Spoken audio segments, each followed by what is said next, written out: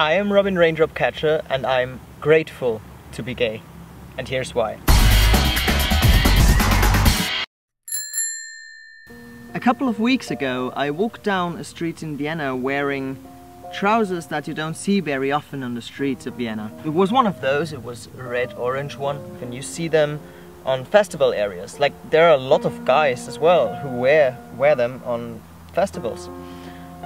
But you hardly ever see these people wearing them in the streets, and I was wondering, why is nobody wearing them and why do I wear it? So I tried to think about it. How did I get the courage to wear what I want to wear, to do what I want to do, to stand up to people who tell me that I can't sleep until the middle of the day, although I was working until the middle of the night, or actually in the morning. I know that I'm one of the 25% of people who actually get sick if they get up earlier.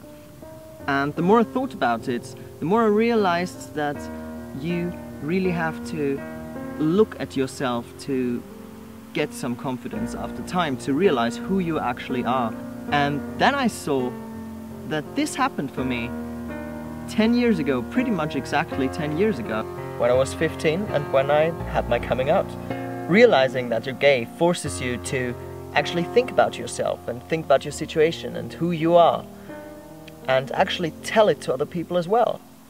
If you have a lot of confidence, you probably had a time like this in your life. It doesn't have to be a coming out, but in my case it just came naturally, you know.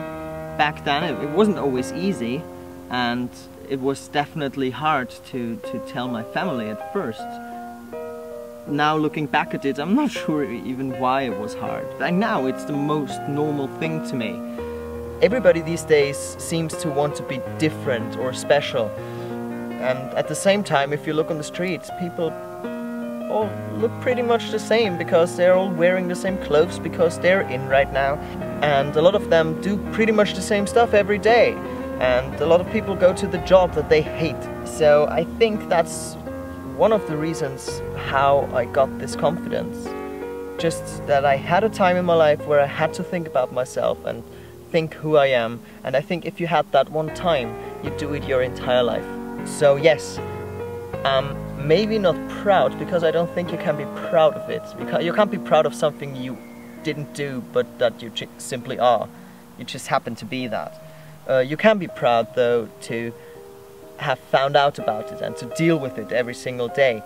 But maybe not proud, but that's the reason why I'm grateful for being gay, because it opened up an entire new world for me, and it made me see who I am and made me start to look at myself. So I know that there are a lot of people out there who go through pretty similar things that I went through when I was 15. And I know that it's not easy, and you know, it doesn't have to be easy either, because that's the point.